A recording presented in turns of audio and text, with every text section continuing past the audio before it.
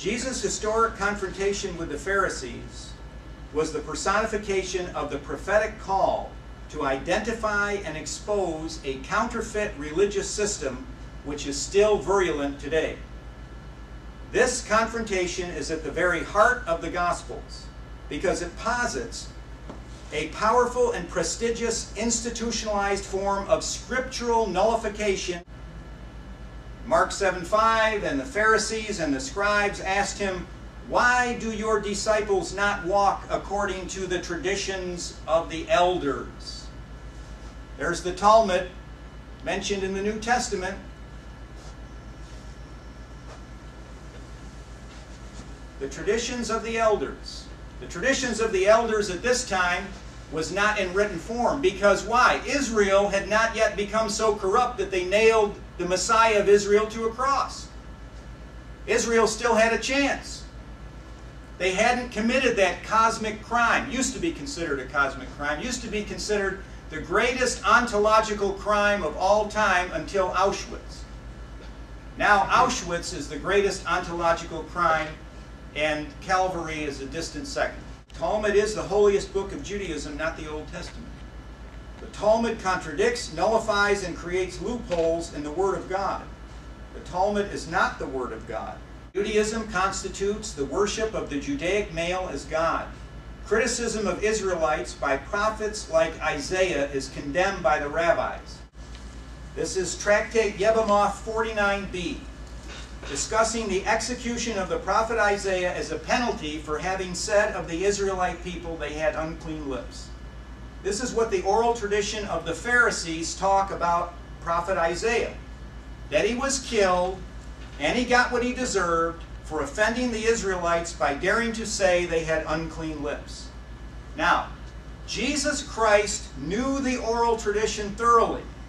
And this is what he was referring to when he stated in Matthew 23:31, "You are witnesses against yourselves concerning the murder of the prophets." They're witnessing against themselves. The Gemara, which is of incomparable merit for study, gets roughly 50% of the Judaic students' attention. And the Mishnah, which represents the oral tradition of the Pharisees, which Jesus confronted, gets about 30%. With the Bible, a distant third at 20%. So you can see what I'm talking about here. God's Word is not the primary focus. The Talmud isn't a universal love religion. The love is exclusively reserved for Adam. And throughout the Talmudic texts, it is repeated, only Jews are Adam. So how could the Talmud possibly say what Steven Spielberg and millions of moviegoers and hundreds of thousands of school children think that it says? Let's see what it really says. If these were the laws of Noah, the biblical Noah, that's fine. The rabbis hate Noah. They say he was a drunk. They make fun of him. And then they have all that midrashic nonsense about his sons sodomizing him on board Noah's Ark. And that's how we have the racial animus for black people as subhumans. The Bible doesn't say that Canaan or Ham, what race they were. The rabbis said they were black. They don't care about Noah. Their Noahide laws are the Talmudic Noahide laws, different from the Bible. That's where we're going to have these hate crime things come through. And it's going to be very, very effective because people are going to think it's biblically based. Here is the root.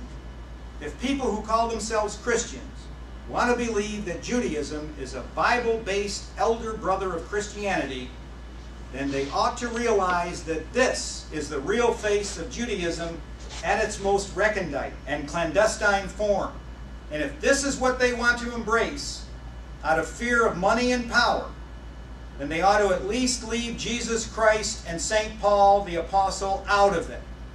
Because the Christian martyrs all died at the hands of this diabolism which today has such high prestige in the church world.